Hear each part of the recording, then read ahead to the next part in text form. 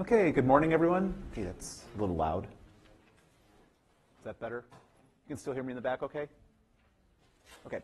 So just for a couple announcements today, remember the term paper choice of technology, I guess, is now overdue. I will start working on those in the next week and get you feedback by this time next week as to whether your technology and choice is great, if it needs maybe a little bit of refinement, or if you need to choose something else. I will post a note on Blackboard as soon as I'm done going through all of them with instructions on how you can then view my comments and whatnot. So thank you for getting those turned in. I will post the second homework assignment detailing this data storage unit that we're working through sometime in probably the next day or so. I haven't figured out exactly when it will be due. Part of that depends how far we get in lecture today. But I'll post all that as soon as I know and I've made a determination. Otherwise, things are just sort of moving along. Does anybody have any questions before we get started today? Yes? You can absolutely use pen on the quiz. You can absolutely use pencil. Just be warned that regrades might be a little bit trickier with pencil, which is to say we may not regrade it. Calculators are allowed so long as it's not your phone. It has to be like a dedicated calculator with no Wi-Fi, internet, no outside connectivity. Okay, other questions? Okay, so if not, then what I want to do is jump back in and, oh, sorry, and I've got two other announcements here. I even made a note to remind me to say them, and then I completely forgot. The TAs have started looking over the first GPS assignment, and just a couple quick notes to keep in mind as like I said, the second assignment is going to get posted here in the next day or so. Please do not copy off the lecture notes. Okay, so like I guess it's been not necessarily a common problem, but it's been more than a couple people. On some of those first questions on the GPS assignment when asked for, explain this information, just took text verbatim off the lecture notes. Put it in your own words. I don't think that's a lot to ask. Okay? And then the second thing is just be mindful again to make sure you're citing your sources. In particular, Wolfram Alpha counts as a source. If you're using it to help with your assignment, include the screenshot, but then also at the very top of the assignment, just say sources used Wolfram Alpha. Okay? Any questions on those points? All right. Then, what we're going to do is we're going to continue our discussion today about computers and smartphones and tablets and sort of digital devices more generally, picking up where we left off from last time. So on Monday, we spent almost all of the lecture setting the stage for digital devices. What do these computers do? Where did they come from? What have we had historically? And we spent a bit of time talking about computing power. How do we define this? What are sort of good things? Where's the state of the art? What are different applications that these computers can be used for? Again, just sort of setting the stage. I don't think I had to convince you that computers and tablets and smartphones are useful devices, but I wanted to take a day to do it anyway. And so what we can now do for the beginning of today's lecture is start to think about how do these computers actually work? So I mean, this is perhaps a bit of a dated picture because does anybody actually use a CRT monitor on their computer anymore? Everybody knows CRT cathode ray tube, old style monitors. But does anybody think this is sort of how the computer works, where if you're sitting there typing on your keyboard and all of a sudden there's all these little men and women that live inside the computer, there's the one here with the trumpet that's going to sound a noise whenever you do something, here's the people interpreting what you're doing, running instructions up to a computer to put something on a display. Is that how it works? What was that? Okay, that's probably how you thought about it when you were 4. If we replaced all these people with mice, is that a better description? No, not really. Okay, so the idea then is what's actually going on underneath the hood? Okay, so just very briefly before we get in, the slides that I've put together in the next couple slides build on a lot of themes discussed in these background readings. I encourage you to go take a look at these. None of them are very technical. I mean, there's a certain amount of technical detail that's needed just to talk about how computers work, and we're going to overview a lot of that in the next couple slides, but these are really good descriptions of sort of what computers are doing. And certainly if you're looking for more information about how computers work than what we're going to talk about, there are courses on either computer architecture or computer organization, something like CSE 220, that will go into an excruciatingly painful amount of detail about these processes. But that's where you can go if you want to see some more information. And so what it basically comes down to is this big idea that, do you think computers are particularly smart or particularly stupid? Anybody want to take a guess? Do you think your computer is smart? Anyone? Okay, there's yes. If anybody remembers Clippy, the Microsoft Office assistant from like 15 years ago, do you remember Clippy? Do you think Clippy was particularly smart? No, it was usually annoying anyway. And its help usually didn't really help. What it boils down to, and sort of one of the takeaways from this part of the course, is that computers are inherently stupid. They really don't know how to do very much. In fact, they don't even really do all that much. In essence, any one of these digital devices, well, again, whether we're talking about a computer, we're talking about your smartphone, we're talking about a tablet, anything, all it basically does is this one cycle. Now, it does it lots and lots of times. It does it over and over and over again. And that enables these devices to work and do all of the things that we know they can do. But inherently, the computer itself is really quite stupid. And so basically, there's a couple things going on here that we can talk about. But this is called the fetch, decode, execute cycle. And what it basically boils down to is anytime the computer does something, don't worry about RAM what that stands for right now. We'll talk about that in a little bit. It's random access memory. This is just memory on your computer. What the computer is going to do is say, fetch an instruction from memory.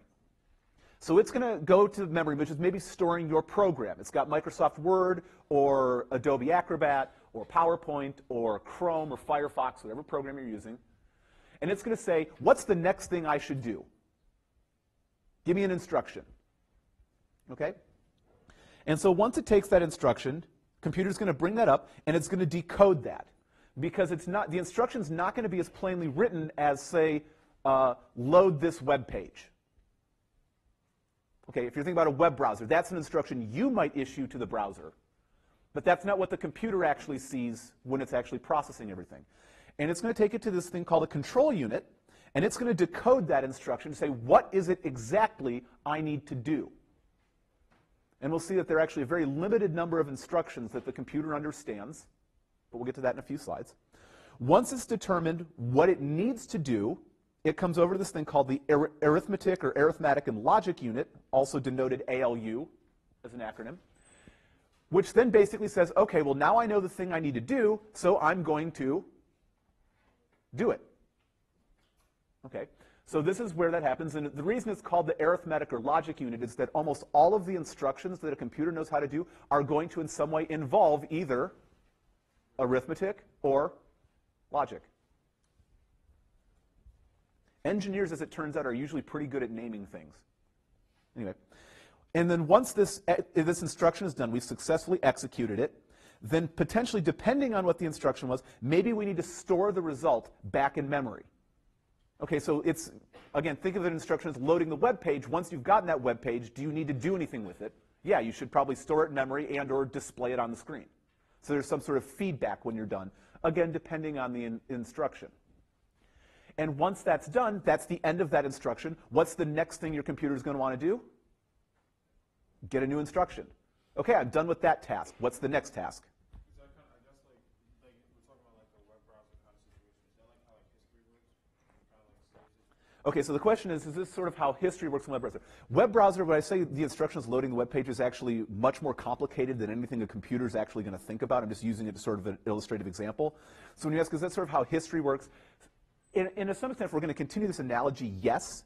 We're then, somewhere in that memory, you're going to store all of those web pages you've previously been visiting. But in regards to this cycle, that's starting to contort the analogy maybe a little bit more than I would want to. Okay, other questions? But this is basically the fundamental idea of how the computer works. And so to sort of understand these different pieces together, we can talk about these various things, like what is the RAM, what is memory, and how does that work? What is this arithmetic and logic unit, and how does it work? And so let's start with memory. You've heard of computer memory? Or a hard disk, something like that? Does anybody know what's the disk size on your, I see a lot of you have got your laptops up and open. How much hard disk space do you have on your laptop? What was that? You've got a terabyte. Okay, so you've got a pretty good hard drive right now. Anybody? So I see a couple of heads nodding up down. Maybe you've got less than a terabyte. So I've actually, on my laptop, only got 128 gigs. I don't have a lot of files. But that's basically, what do we do with the hard disk? What's the purpose of that? It stores everything. The programs that you use on your computer are stored on the hard drive. All of your documents are stored on the hard drive. Your web browser history, stored on the hard drive. Everything your computer is going to do in some way, shape, or form is stored on the hard drive. Okay? So that's why we need a lot of space. How is that data actually stored? It's stored in this thing called bits. And basically what's going on is that each bit is either a 0 or a 1, figuratively speaking. We mentioned last time that computers are built from transistors, and what the 0 or 1, if we dig into the electrical engineering a little bit, is saying, is this transistor basically on, that's a 1, or is it off, that's a 0? Okay? But the idea is there's this binary system where we have, it's either 0, 1, on or off. And more importantly, when we start looking at memory, there's two other key things that we need, sort of listed here in these two items, is first of all, when data is stored in memory, it's sequential. Okay, so what does that mean? There's one item, then there's another item, then there's another item, and another item, and so on and so forth. They're not just sort of randomly scattered everywhere. There's this linear array where all of these bits are stored. And the second point is that the data is addressable. What do you think it means when we say the data is addressable? Yep. So we can track it and we can identify it. So think about, you're going down a street. We've got Main Street. Pick whatever town you want. And we're going down and we're looking at all of the different buildings. And if we were to just say we're on Main Street, so that's a sequential thing. We can just sort of walk down Main Street and here's a building and there's a building and there's a building. Do all those buildings have addresses? Yeah. That makes it easy to find something. If I tell you, go to 1000 Main Street, can you do that? Okay, maybe you're going to type into Google Maps to figure out, should I walk or take a bike, depending on how far down Main Street it is. But everything's addressable. Memory is exactly the same way. And so what we've got sort of over here on this figure on the right is now showing, in the actual sort of rectangle there, are all of the data values, all of the bits that are stored. And I apologize that it actually put a 7 there, because remember, all of the bits are either 0 or 1. So pretend that 7 is some zeros or ones, and we'll come back later to how we actually turn that 7 into zeros and ones. But then moreover, what we see is that each location in memory here has this address. Up at the very top, we have address 0. After address 0, we have address 1, and then address 2. And this is making it both sequential and addressable. And so if the computer now says, oh, I know the instruction that I need, that next instruction I need to execute is at memory location 14, is that something we can easily look up and get? Yeah, we just go to location 14 in this figure in this drawing right there. We're going to pull whatever is stored at that place in memory, and that's what we're then going to execute as our instruction. Okay? So for a little bit more terminology, each bit, or each 1 or 0, is called a bit. And a few other things that you'll see commonly if you start digging into computers and whatnot is that there's this thing called a byte, B-Y-T-E, which is 8 bits. And sometimes people will also define a word when talking about computers, which is usually 4 bytes, or 32 bits, if you want to back all of that out and do all the multiplication. So I say usually, this gets into a realm of computer architecture where historically a word has been 4 bytes. More modern computers have moved from what's called a 32-bit architecture to a 64-bit architecture. If anyone has a Mac that's more than about 6 or 7 years old, you're sort of in the range where half of the Macs were 64-bit machines and half were 32. Everything has now pretty much moved over to 64-bit architectures where they've sometimes redefined the word to then be 8 bytes, which would give you the 64 bits, but some people still maintain that it's 4 because of historical reasons. So that's why I say usually, I'm not even sure how true that is anymore. Historically, a word is 4 bytes, but that's up for debate. So anyway, just to keep in mind, those are some terms that we'll see from time to time. And so then for our question, looking at this figure, what value is stored? If we look in memory at address 13, what value do we have? We've got 7, exactly as we saw before, because we can come over and say, there's address 13, and when we look there, the value stored in memory is a 7. Okay. So just for a joke, as we've seen sort of when we're talking about hard disks, we've got terabytes, we've got gigabytes, we've got megabytes. Metric prefixes are often used to make bigger bytes, to make it easy to talk about bigger quantities of data. And there's a joke sometimes on how do you define kilobyte. Because normally you would think kilo is the metric prefix for 1,000. So if I said this is 1 kilobyte, how many bytes is that? 1,000. That is not actually what happens. A kilobyte is 1,024 bytes. Anybody want to know, besides the fact that maybe engineers are thrifty, which we've already said a moment ago they're not, why is a kilobyte 1,024 bytes and not just 1,000?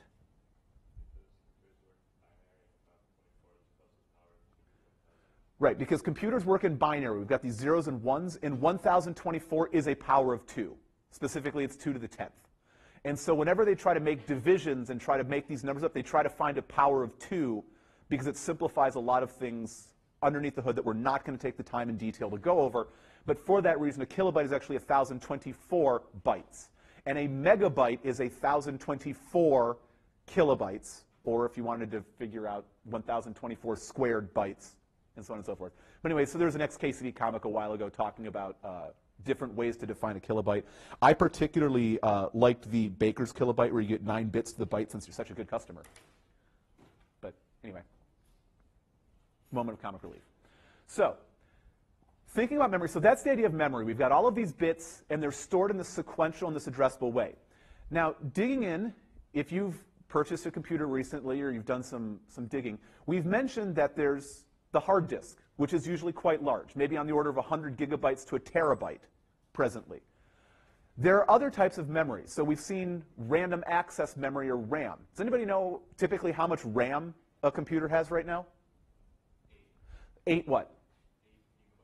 Okay, so 8 gigabytes is pretty common. Some might still have 4. I think some of the very cutting-edge machines right now are starting to move to 16. But that's typically what most computers, if you were to just go to Dell or Apple, you're going to get probably about 8 gigabytes of memory, which is substantially less than the 128 gigabytes or the 1 terabyte that you might get on the hard disk. Well, if these are all different ways of storing information, why do we have these different things? Why do we need both memory and a hard disk? Because the data I want to store are different. For example, if I want to store just a number, like for 10 minutes, I don't have to store it in the hard disk. I can just store it in the fundamental memory. Oh, okay. So one of the answers is maybe we want to store different things on the memory of the hard disk. Maybe in the process of doing whatever computation, whether it's Word or something that we're doing, we have some temporary result. We don't actually care about storing it on the hard disk as part of our file structure, but we need that to do something later with the web browser. And so we can just put it in memory as sort of like a scratch pad, something like that. Okay, that can be one reason, and that does happen in practice, but that's not actually the primary reason why we have these two different or various things. Anybody want to take another guess as to why? Okay, everything comes down to, when we talk about engineering and trade-offs, it always comes down to one principal factor. Just like everything else in life always comes down to one principal factor. Anybody want to guess what it is? Money. Okay, as it turns out, there's a trade-off.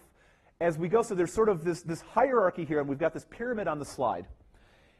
And basically what happens is, think of everything here at the top of the pyramid. This is really good from a computation perspective. It's very fast, it's very efficient, and it's going to enable quick processing. But that comes at the cost of being very expensive. Okay? And so we can have CPU registers. This is actually what the computer, what the arithmetic logic unit is going to work with, are these registers. And there's maybe only like an order of 10 to 100 on most processors. There's not that many. There's this thing called cache. We'll come back to that. A little bit lower is this thing called RAM. And so as this pyramid gets broader, what this is saying is that the RAM can store more information, but it's not as efficient. It takes the computer longer to access the memory, which slows down the efficiency of your computer, but memory is a lot cheaper. And so we can have a lot more of it. And so rather than having maybe only a couple bytes or a couple kilobytes, as we might have sort of in registers or in cache, we now have gigabytes in memory. But yet we still see memory is much smaller than a hard disk. We can come down to this next level here. You see the sort of storage device types. And notice we have hard drive over here on the right.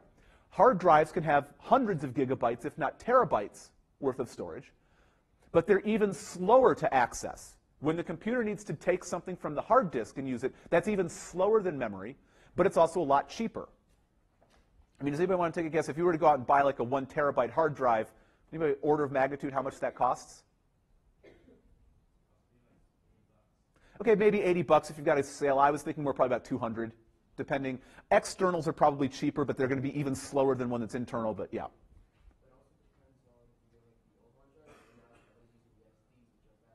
Right, so this also depends. There's different types of hard drives. So most terabyte hard drives that are out there use this old style approach where there's actually a cylinder in the hard drive, which is why it's called a disk, and it actually has to spin around to make all the points accessible, which tend to be very slow.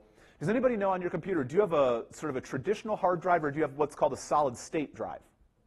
Okay, so you've got both. You've got both, but I'm guessing the 1 terabyte is not solid state. No, that's expensive. There's a new technology that's been coming out on the scenes about the last 10 years called a solid-state hard drive. They tend to still be a little bit slower, or a little bit smaller. So like my 128 gig is a solid state, but that's why mine is only 128. The solid states tend to be a lot faster. There are no physical moving parts, which then makes it a lot faster for your computer to still access the data. But the hard disks tend to be cheaper, so they can store more data, they've got bigger capacity, and they're cheaper. And then we have, you can think of other sorts of input sources. So maybe you've got some scanner, camera, you've got removable media. You've used a flash drive. That would be sort of removable media here. You can think of the internet as being like a remote source or some network. And can the internet store more than a terabyte? Oh yeah. Internet's way larger than 1 terabyte. But then again, is it also cheaper? Okay, so you're here on campus, you've got WolfieNet Secure. Are you paying anything for that storage? Not necessarily. But is it slower than your hard disk or memory? Yeah, the network is inherently slow. And so that's sort of the trade-off here, is you've got all of these different components working together of sort of saying, how good are they from a computation perspective? Are they really efficient and really easy to access, things towards the top, versus how much can they store with things on the bottom having a lot more? And so when we look at sort of this memory hierarchy, there are all these different levels that appear here to try to speed things along and keep things going. And so the real answer, why do we have both the memory and the hard disk? Memory is smaller, but it's easier to access, so we'll keep things that we know we're using in memory. Every time you boot up your computer, do you load, well, I was going to say, do you turn on Firefox or Chrome, but I'm guessing the answer is yes. Do you open up Microsoft Excel every time you power up your computer? No, probably only when you have a homework assignment due that requires that sort of functionality. So do we need to keep Microsoft Excel relatively close to the processor, like by putting it in memory, or can we just leave it sitting on the hard disk because we're not touching it? We can do that, and so that's where the trade-off comes in. When we look at memory, we're going to bring in the things that we're actively using. Maybe Chrome or Firefox, maybe Microsoft Word. Where do you think your operating system, whether you're using Windows, Linux, or one of the Mac OS variants, where do you think that lives? In the hard disk or in memory?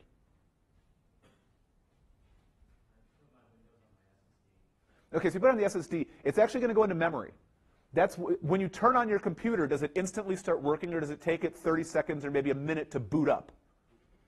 It takes a little bit of time to boot up. That's because what your computer is doing is moving all of that operating system information, which is very key to your computer's functionality, from the hard disk where it's permanently stored into memory where it can be a little bit closer and easier to work with. And sometimes that just takes a little bit of time, on the order of maybe 30 seconds to a minute, depending on how your computer is configured. Which is then sort of the last distinction here. You'll notice here on the right of the pyramid, it shows that this cache in memory, this RAM, is what's called a temporary storage area, versus the hard disk is now a permanent storage area. This has to deal with power.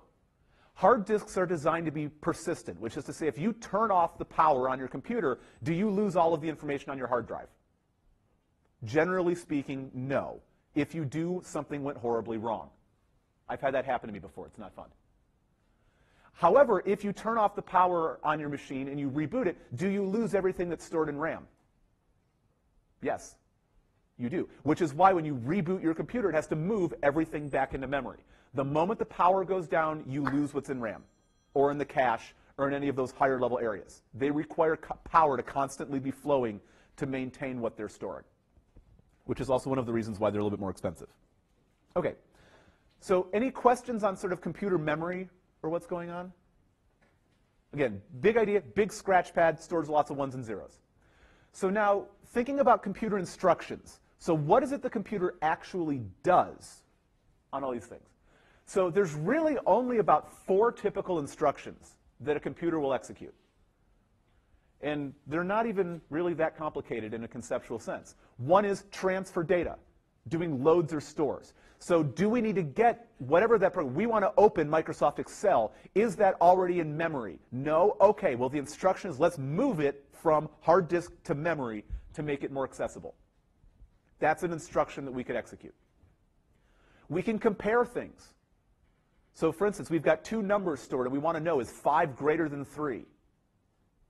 The answer obviously is yes, but we can compare those different things. Again, not usually that difficult.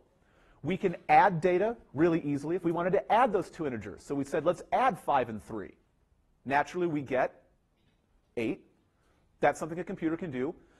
Sometimes computers are good at multiplying things, but in most practice, they're going to turn multiplication into a whole bunch of additions.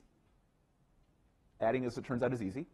And then the last thing that the instruction that you might get is actually just changing the location of the next instruction. So the computer is always going to have one of those registers at the very top of that pyramid dedicated to saying, what's the address of the next instruction I need to get? Okay? And so it's possible, depending on what we do and how we interact with our programs, we need to change that to say, oh, well, instead of taking the next instruction from address 15, take it from address 27 instead. And that's an instruction that the computer can execute. That's it.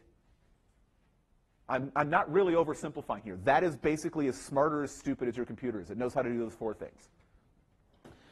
And so one of the questions then that we're going to start to develop, at least in some way, is, how does this lead? If that's all the computer can do and that's exactly how smart they are, how does this give us Microsoft Word or Excel or the internet or, frankly, Angry Birds? Because when you're playing Angry Birds or you're using Microsoft Word, are you thinking, oh, compare these 2 numbers, add these 2 numbers, change the location of that instruction? Do you have to worry about any of those details necessarily? No. So how does that all get done?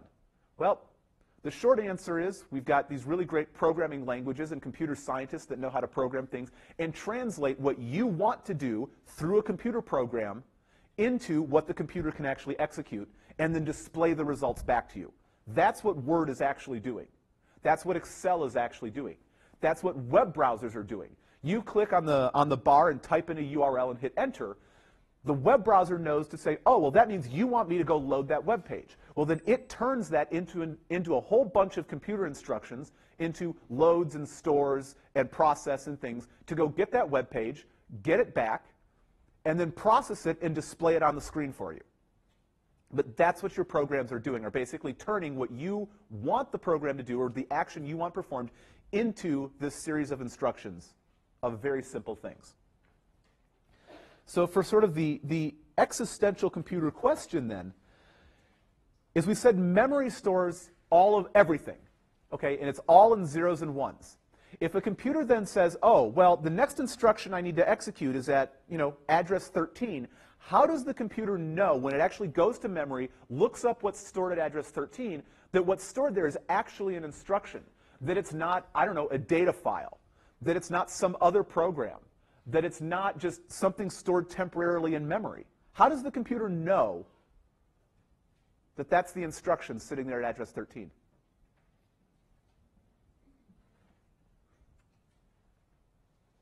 I'll give you a hint. Computers are really stupid. This might very well be a trick question. It has no idea. The computer doesn't know at all.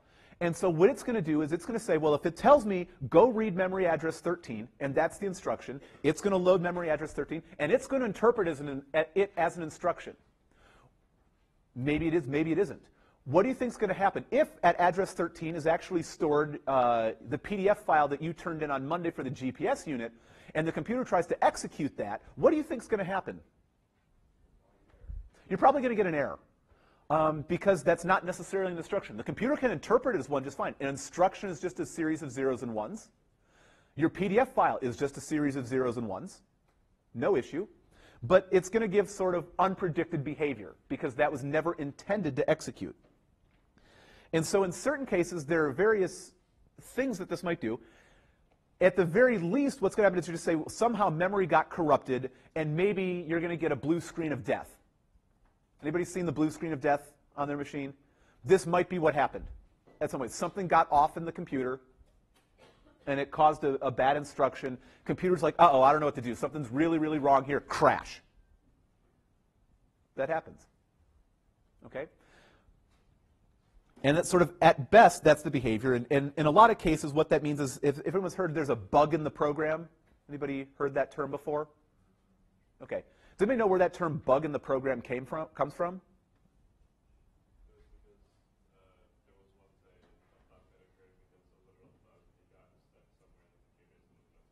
Yes. So going back historically, does anybody heard or seen or used punch cards? So if you go back, 40 years, 50 years, to computing, the way you would feed instructions into the computer wasn't so much using a keyboard and a disk or the internet. You actually literally had, maybe a 5x8 card that you'd punched a bunch of holes into, and you would feed that into a reader. The reader would then look at where are the holes on the card, and that would then specify what's the instruction that we should do and what do we need to happen. And it turned out one of these early computers, literally an insect, got in the card reader and jammed everything up. And so the computer started getting all sorts of weird instructions because the bug guts were now contaminating everything. And so that led to what was called buggy code. And that term has persisted now for 50 years or whatever. But anyway, so this type of behavior is at best called a bug, and that's just maybe sloppy programming or at least unintentional programming, and those things are relatively easy to fix. So you've seen from time to time Microsoft pushes down an update and you have to update Word or Excel. Maybe they're adding more functionality, but in a lot of cases they found, oh, here were unintentional problems that we had, and we've now fixed them. Okay? Same thing happens when your operating system needs an update. They might be doing this as well. At worst, this type of behavior could actually be the result of a computer virus or some malicious piece of code that is now actually designed to try to hijack your system or get your data or something like that. But these are sort of the things that happen because computers are stupid. We don't know that this is actually an instruction or this is memory or this is a file. It doesn't matter. Everything is just stored as zeros and ones. Okay? So takeaway, computer is really stupid. Any questions so far? All right. So then our driving question for this unit as we're thinking about data storage is that we know, there's a whole bunch of things that we store on computers. We've got our documents, spreadsheets, presentations, we store pictures, we store music, we store websites, we store games, we store other programs. People store other things? I think that's a pretty exhaustive list, but I doubt it's got everything. Okay, but the point is there's lots of those things. To us as people, are any of those objects intrinsically zeros and ones? No. When I think of, oh, I have to open up this Word file, do I just start typing 0 and 1 into Word and suddenly sentences start appearing? No, that's not how I work. Do any of you work that way? Good, I'm glad to see no hands go up. Okay, so what we're going to be concerned with for the rest of this unit, the next couple lectures, is how do we think about converting these various objects into zeros and ones? We know it's possible because we know we can store documents and spreadsheets and presentations on our computer, and pictures and music and websites. How does this actually work? How do we take these things that as humans we do not regard as intrinsically zeros and ones and then turn them into these zeros and ones that can actually get stored and processed? Okay? And so that's what we're going to focus on. And the answer on how this actually works is it depends what is it we're actually trying to store. We're going to spend a bit of time, certainly the rest of today and probably a little bit of time on Monday, talking about simply integers. How do we store integers as zeros and ones? It turns out once we have that, it's a little bit more straightforward to now think about all of these other objects using what we do there for integers. Okay? But we can start there and we can sort of systematically build up, starting from something that's relatively simple, going to more complex, to see how these things would get turned into these sequences of zeros and ones. So, if we were to start, like I said, we're not even going to get to integers immediately. We're going to start with just non-negative integers. And so here's some numbers, 0, 1, 2, 14, 179. How would you think about turning those into sequences of zeros and ones? Take a moment and think. I think someone just sort of quietly said the answer that we're going to discuss. Okay, well, how would we turn 0 into a sequence of zeros and ones? Do we actually need to do anything? No, it's already 0. What about 1? Same difference. It's already there. Uh-oh, but now we get to 2. Oh, man. So anybody have any ideas on what we can do? Yep. We can use binary numbers. Okay? And so I'm going to put up here, we'll come back to these examples in a little bit, but we can turn, okay, 0 and 1 just stay. We can use what are called binary numbers to turn these integers into zeros and ones. So 2, for instance, might become 1, 0. Don't think that that's 10. In this particular case, that is 2. 14 can be 1, 1, 1, 0, and 179 might become 1, 0, 1, 1, 0, 0, 1, 1. And so what I want to spend certainly the rest of today talking about is how we do this, and how do we get from 179 to 1011, 0011. Okay? And the trick here is we're using binary numbers. So to motivate what binary numbers are, let's step back, and we're used to working with what are called decimal numbers, or the base 10 system. And so if we think about that number 179, I know when I was back in elementary school, one of the exercises that we would have would be take 179 and you had to write it out as 100 plus 70 plus 9. Or so you could think about expanding this in that way as sort of saying 179 is equal to 1 times 100 plus 7 times 10 plus 9 times 1. And notice that what's going on is that this 1 comes right there. This 7 gets carried to there. And then the 9, I got to cross lines here, comes over there.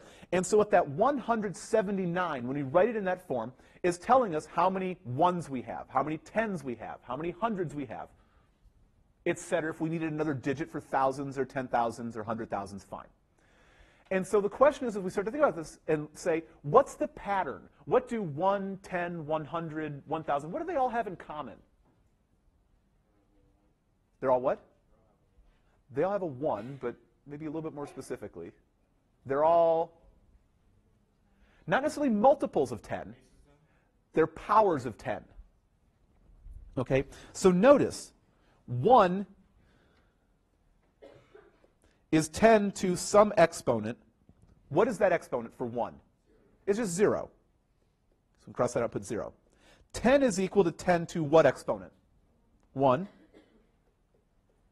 100 is 10 squared, and so on and so forth.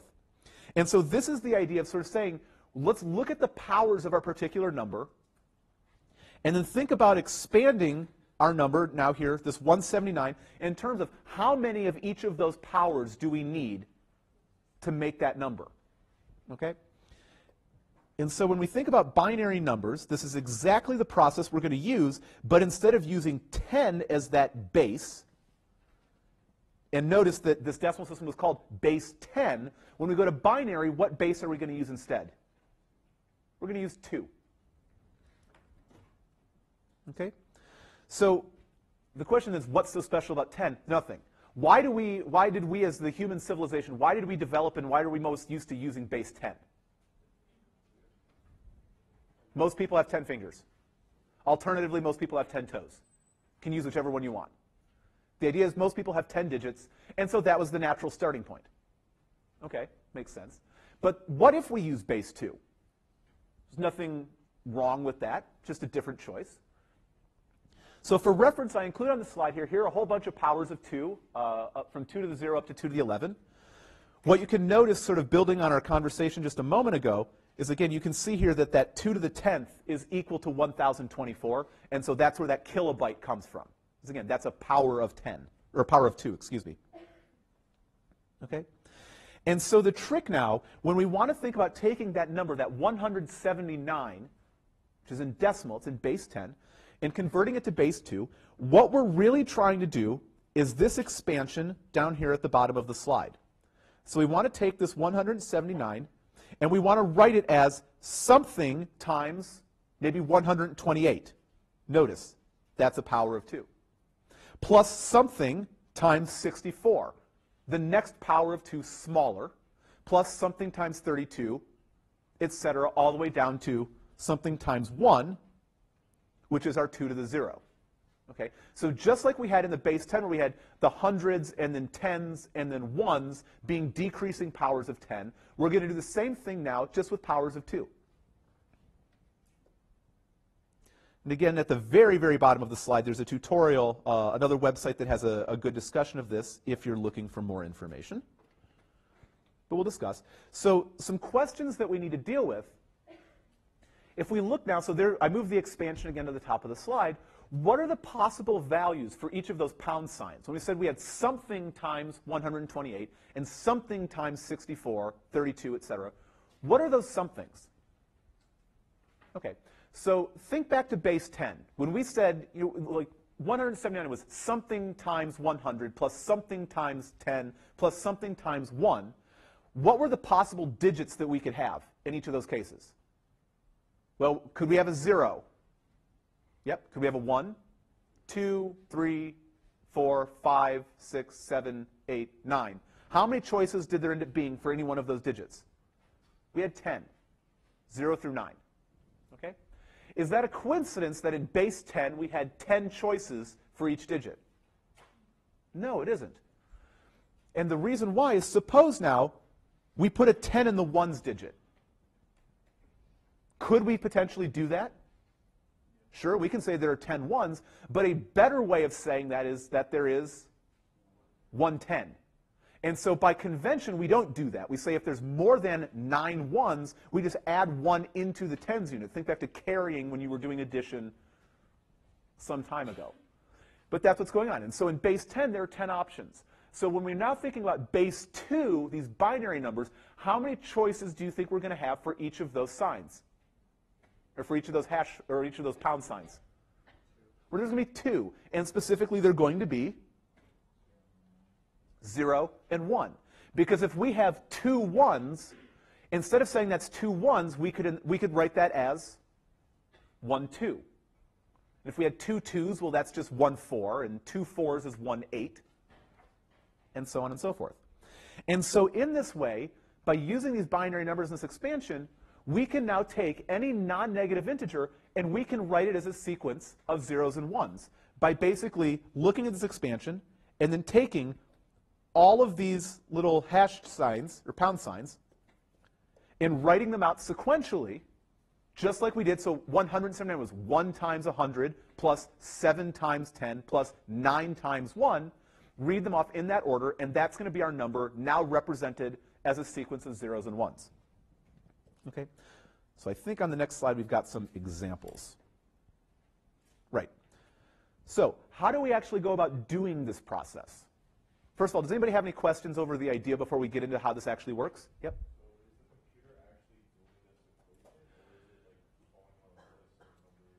So it's that depends on the architecture. I don't know. My guess is in various times and places it's doing either or. Certainly, it might have some really simple ones just stored in a table that it can look up. My guess is it's probably, in most cases, just doing the actual computation. This isn't hard. But so like when your computer, when you go in Excel and you've input a number in your spreadsheet, let's say you have 179, Excel, one of the things that your program is doing is converting these zeros and ones to a 1, a 7, and a 9 to display to you. That's something Excel as the program is having to do. Okay? All right. Other questions sort of conceptually? Yeah. Okay, so how do we know which exponent? That's a great question and a perfect segue to this slide. But before we move on, let's see if there are other questions conceptually. But thank you for the segue. Other questions? Okay, so then how do we actually go about doing this? So there's a couple steps that we can use. And so we'll continue using 179 as our example. And the first thing that we need to do, again, yay, step one, is determine what is the largest power of 2 smaller than the number that we have. Okay, so we can go back a slide, well, 2 slides. And so if we're starting with 179, when we look at this table of powers of 2, what's the smallest power of 2, or sorry, what's the biggest power of 2 that's smaller than 179? It's 128, because we notice here, there's our 2 to the 7th, and if we go to 2 to the 8th, 256, that's too big. For any fans of The Price is Right, that's too much. If you don't watch The Price is Right, then you don't get that reference, and that's fine. Okay, so in this case, for this example of 179, that's 128. So what we can do now, sort of here as noted on step 2, is we can put a 1 in that digit, and notice that I've gone ahead and updated that up here on the slide. So we know that 179 has 128 in it. Okay, so now, cool, we're done with one of these digits. We now have a, let's see, there's the 64, 32, what is it, about 7 of them left. So how do we then think about going through and figuring out what are those other pound signs? Well, we can come down to step 3. And so what we're going to do is we're going to subtract off that 128. So again, you could think about just from an arithmetic standpoint of just moving this over to the other side and saying, well, we know there's that 128. Get rid of it. What's left? And how do we expand that number in terms of the zeros and ones? And so when we do in this particular operation, 179 minus 128 just gives us 51. Please verify my arithmetic afterwards. I think that's right. Okay. And so what we can then do is continue using this number. Now our goal is we need to convert 51 to binary. Now, the one caveat that might happen at this point, since we're now sort of continuing with this number, is noting that some powers of 2 might need to be skipped. So if we go and ask ourselves, so again, we've got some powers of 2 up at the top, what's the biggest power of 2 smaller than 51? It's 32. Is that the next power of 2 that we see in our expansion? No. So then that sort of answers the question. How many 64s do we have in this case? Are there any 64s in 51? No. So what digit are we going to put there? We're going to put a 0. Okay? And so we can continue doing this process, these sort of steps 1 through 3, until literally we've subtracted everything off. And as we sort of subtract all these things off, we just get 0 at the end. And so what we end up getting in this expansion, we see that we have 128. We've already seen 0 64s. Is there that 32 in 51? Yeah. Do we have any 32s in 51? Yep. Let's actually maybe move over to the more whiteboard here and work this through. Okay. So we can have, so we started.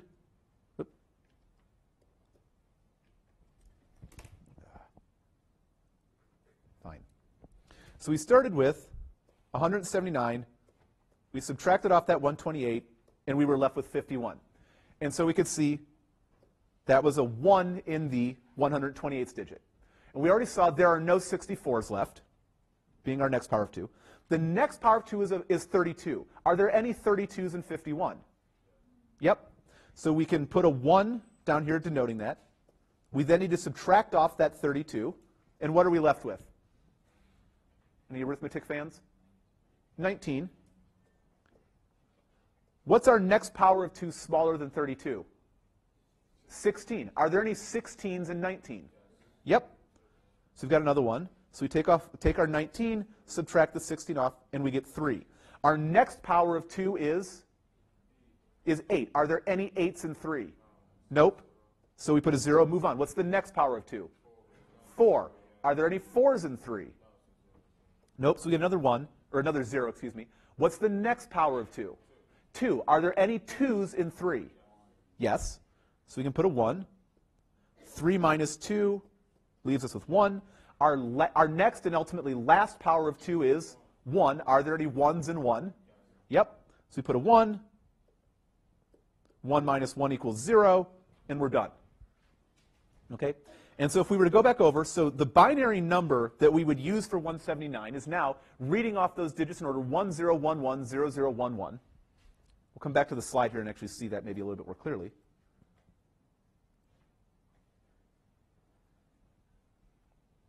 Okay, and so sure enough, writing out that expansion, so there's that 128, the 064s, the 132, 116, and so on and so forth. And what we're doing to write the binary number is just pulling these coefficients down in order. So notice that 1 at the very left end of that base 2 number is the 128th digit, immediately followed by the 64's digit, immediately followed by the 32's, and so on and so forth, going all the way down to that 2 to the 0 or to that 1's term at the very end. But that's where the binary number comes from. Question? How do you determine what base you're going to use? Right now, we're just going to use base 2. Binary numbers always mean base 2. In a few slides, it probably won't happen today, but next time we'll talk about other bases, just as sort of a neat math idea. But for right now, when we say binary, that means base 2, just as much as decimal means base 10. Okay? So we can clean all of this up.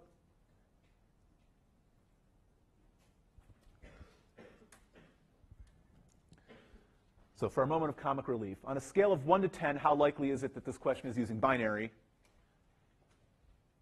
What's a 4? Okay. Equivalent question, there are 1-0 types of people in this world, those who know binary and those who don't. And that's funny because 1-0 in binary is 2. Ha, ha, ha. Okay, so coming back to the example we started with, only I've swapped out one of the numbers because we've already detailed 179. How do we convert these numbers to binary? Okay, so we've already seen 0 is pretty straightforward because are there any powers of 2 in 0? No, everything's just zeros. Okay, so if we wanted to think about doing 1, what is the biggest power of 2 smaller than or equal to 1? It's 1. And how many 1s are there in 1? There's 1. And so 1 becomes 1. I know that was a lot of 1s in that sentence as I fly around with this pen. Okay, so now for 2, what's the biggest power of 2 that we have to consider? Not 8.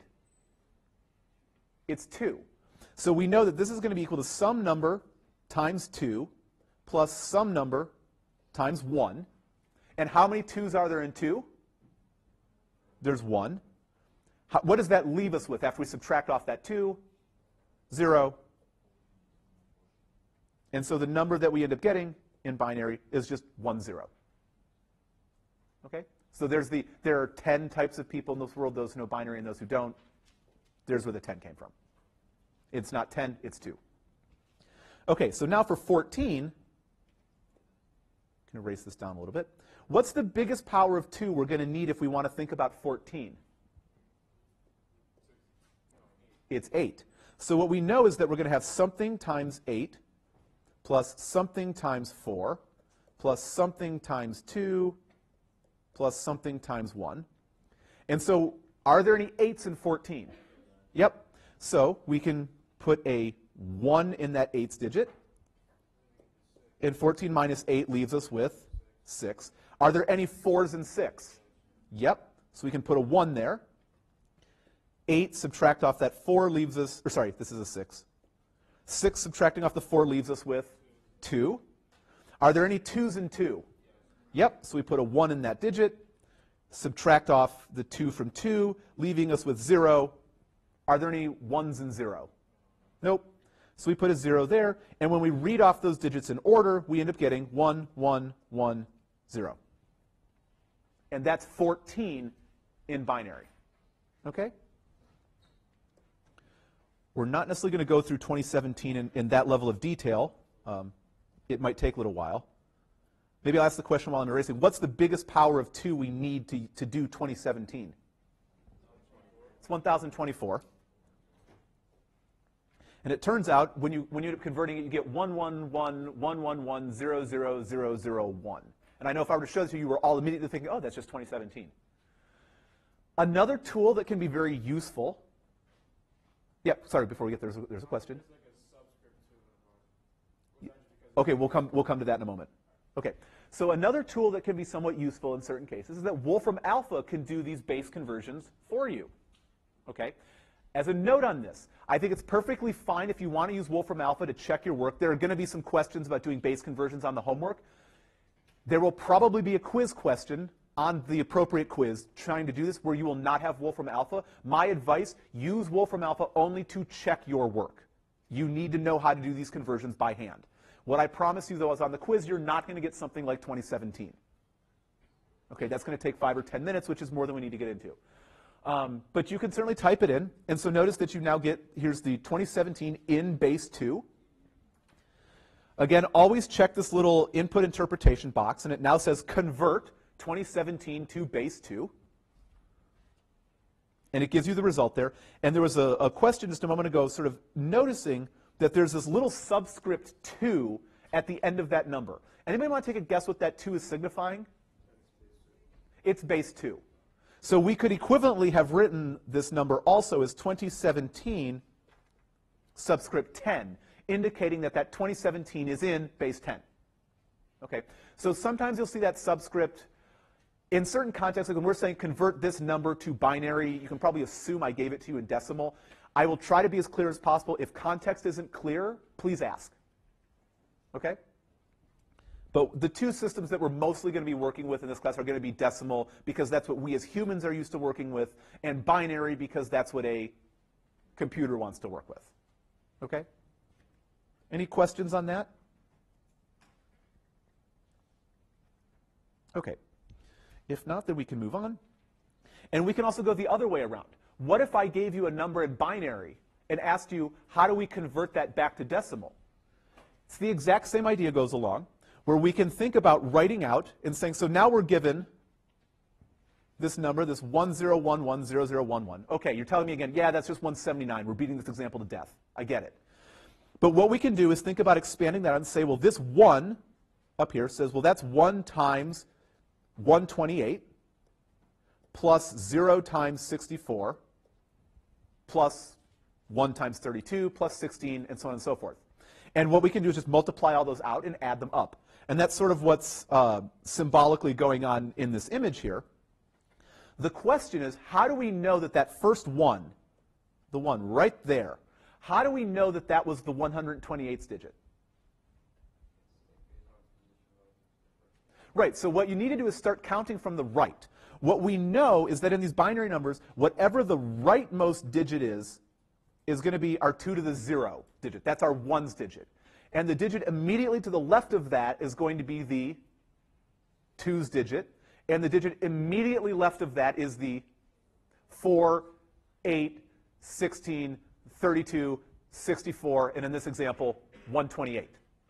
So that's where this gets maybe a little bit tricky, is sort of recognizing what is that first 1. Start at the right, work your way back up. Okay? But that's all that's going on.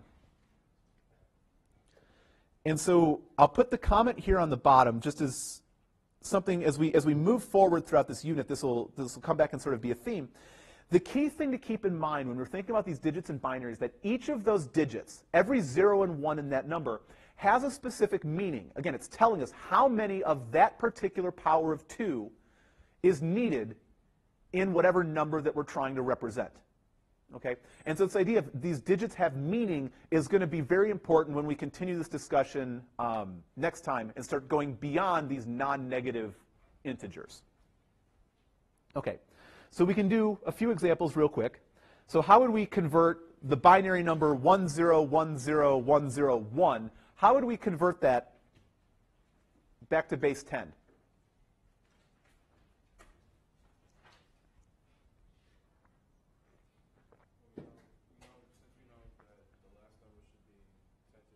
Right. So, if, like, for example, I guess if you go from the first one, if it's 10 is equal to 1, then the first one is equal to 1. Mm-hmm. And then 10, and then the second one would be 10. And so then 10 is, there's no... Not quite 10. So remember, what we need to do here, so we start at the rightmost digit. Let me put the pen back on. And we know that this is signifying, that 1 is saying that there is 1 1 in our number. Our next digit over this 0 is the 2's digit. Do we have any 2's? Nope, so nothing to do. This next one specifies how much in our number. Right. So we have a 4. Our next digit, or our next power of 2 is an 8. So do we have any 8s that we need to worry about? Nope, we skip it. Next one down tells us 16. We've got one of those. Do we have any 32s? Nope, so we can just sort of discard that. And then our last digit is a 64. And so what we can do is take all of these digits that had the 1 in front of them, add those together. These give us, what is that, 85. So we ultimately get 85. Okay? Again, remember, start at the right and work your way left. That way you know what each of those digits is corresponding to. But we're not done yet. What do you mean we're not done yet? You said it converted to decimal. Right, so decimal is just base 10. And so by doing that, this is now 85 in base 10. And we can do the same thing for all of these other ones. So the 1100101 is just 101. 1101 is 13, and 100 is just 4. And again, if you want to use Wolfram Alpha to check your work and verify that things are going correctly, it can also do base conversions in this direction. But you have to be a little bit clever and say, well, we start with 1010101 from base 2. Again, telling Wolfram Alpha that is a binary number to base 10. Again, check your interpretation. So now it says convert, here's the number. Notice it puts that 2 subscript indicating it recognizes that's a binary number. Convert it to base 10. And lo and behold, what it comes up with is exactly what we expected, and that's 85. Yep. So I think that is the perfect place to end our discussion for today. If you will please put your notebooks and everything away. You can keep a calculator out, writing utensil, and it is quiz time.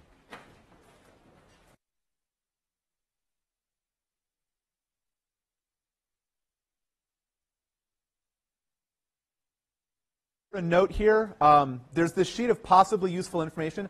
I'm going to put it up on the projector here magnified. I have a handful of hard copies if you actually want a sheet, but to try to save paper, I didn't necessarily print out one for everyone.